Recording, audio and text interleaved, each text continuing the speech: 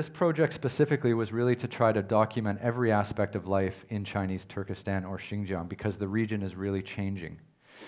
This wonderful part of the world is losing its culture, its architecture, and its traditional way of life. The ancient and mystic traditions of the Silk Road are on the verge of really disappearing. And I truly believe that. And when I first visited the region in 2001 as part of my backpacking trip and exploration, I had a chance to visit this part of China and was mesmerized by it. And as I went back in 2003, 2004, and then to complete this project, I basically went 4 or 5 times a year for 8 years. The change was phenomenal, and the pace intensified and quickened.